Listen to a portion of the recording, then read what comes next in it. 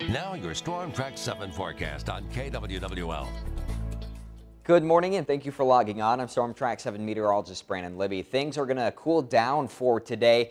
Your threat tracker in the yellow because we do have a wind advisory that will go into effect this morning and continue through the early evening. It's going to be really windy, obviously, and that'll come with a chance for some isolated showers as well. Tomorrow not looking bad. We'll get a little more sunshine and temperatures starting to tick back up to the low 50s. And we'll see some slightly warmer temperatures for Saturday, but that will come with a few rain showers. And then things really start to drop off for Easter Sunday as the cool temperatures push back in, and we'll actually have a chance for some snow. Future track here showing the clear start, maybe some cloud cover on the south side of the viewing area. Otherwise, we'll see the clouds pushing in from the north, making our way through the mid-morning hours. And those clouds may hold a few flurries, especially north this morning.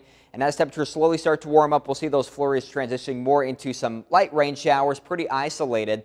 It's not going to be a completely overcast day because in between the clouds, we will see some sunshine. And as we make our way through the evening hours, we'll start to lose that energy for the rain, and things kind of just dissipate and skies will become clear for tonight. And things really start to calm down through the overnight hours. The winds will lighten up just a little bit, and then we'll start to see plenty of sunshine for tomorrow before the clouds will increase for Friday night, giving us that chance for rain on Saturday.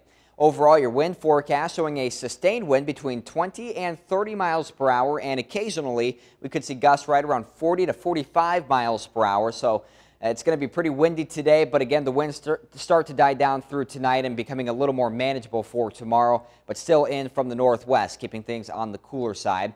Wind advisory in effect for most of eastern Iowa through the early evening, as we could see some loose objects getting blown around, difficulty driving, things like that. It's also going to be a cold wind since temperatures will be stuck in the 40s for today, so our wind chills will probably be down into the 20s and 30s overall. Otherwise, again, cold and windy with that chance for some isolated rain showers. For tonight, though, things kind of clear up and we'll start to see our lows dropping down into the 20s. A cold night because that northwest wind continues. It just won't be as strong. But city by city forecast for Waterloo, Dubuque, Cedar Rapids, and Iowa City. We will see a pretty nice day for tomorrow. A lot of sunshine and highs back to the 50s for most of us, upper 40s for Dubuque. And then for the weekend, Saturday, plenty of rain chances as temperatures warm back up to the mid-50s. And then we start to cool down on Easter Sunday, back down into the 40s and 30s.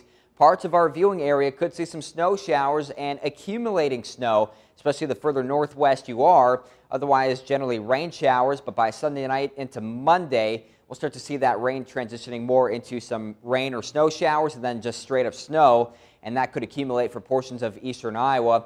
After that, it'll get pretty cold for next week. Highs upper 30s and low 40s with lows in the mid-20s as we really don't see a whole lot of sunshine, mostly cloudy skies for Tuesday and Wednesday.